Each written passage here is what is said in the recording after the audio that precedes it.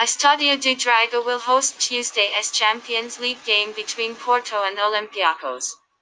The Portuguese champions suffered a 3-1 loss at Manchester City in their opener, but their display in the Etihad Stadium clash was anything but poor.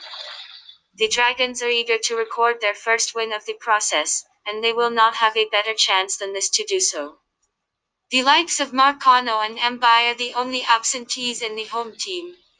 The Trilos, on the other hand, defeated Olympique Marseille thanks to Coca's goal in the stoppage time.